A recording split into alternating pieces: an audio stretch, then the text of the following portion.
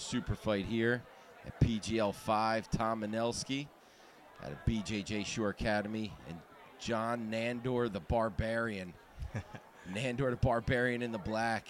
Couple more Manelski, big no guys. shirt. Yeah, man. These are some big, strong guys. Manelski looks for that leg drag or arm drag right to the single, puts Nandor right on his back here. Nandor comfortable from his back, though. Nice pass here. Going over, under, looking to push that leg through is Manelski. And these guys are some big, strong guys. Yeah, man. Nice pass. Right in the side control. Yeah, Nandor on bottom, looking to try to create some space. Got that forearm right in the side of Manelski's neck there, trying to push away. Looking to get back to guard.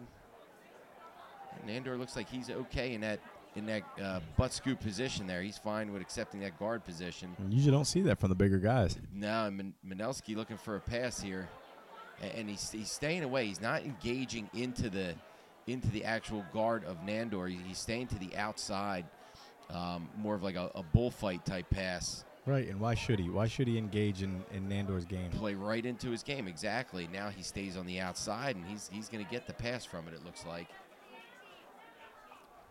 If anything, it looks good in the judge's eyes. Yeah, absolutely. He's not getting caught up in any kind of sweeps or submission attempts. And he's aggressive. Yeah, he's being very aggressive from this top.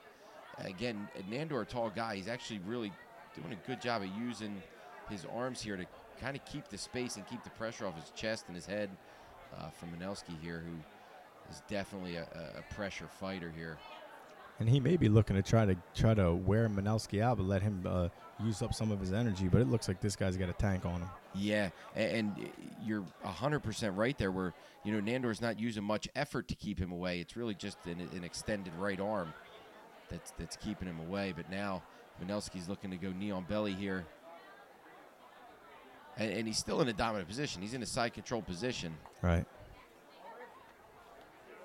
And Manelski on top, John Nandor on the bottom. So Nandor can't wait and hope that he'll wear out in the later rounds, because you never know what's going to happen. Especially in the PGL. Might be looking to lock up a Kimura here. Round's getting ready to come to an end. But Manelski, he's going to have to pop up on that quick. He gets it behind. Nice. Nandor, good D. Maybe able to get a straight arm lock here. Nandor defends nicely. Right back to that Kimura. We're going to pop on it again. Whoa. Manelski jumps over top. Whoa. Go for the toe hold. He's going to get the tap. Oh, man. Gets the tap literally as time is Fantastic. expiring. Wow. 1 second left on the clock. Dude, you never know what's going to happen. Manelski's going to take it. Manelski gets the tap toe hold. 1 second left. Beautiful.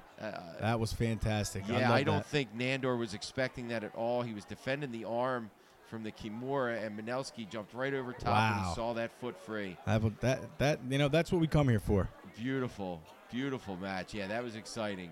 Very nice. Tom Manelski, BJJ Shore Academy, training under Bill Scott. He's gonna take this PGL victory. Nice, great Tom job. Manelski win by toe hold with 1 second left in round one. Even Nandor surprised.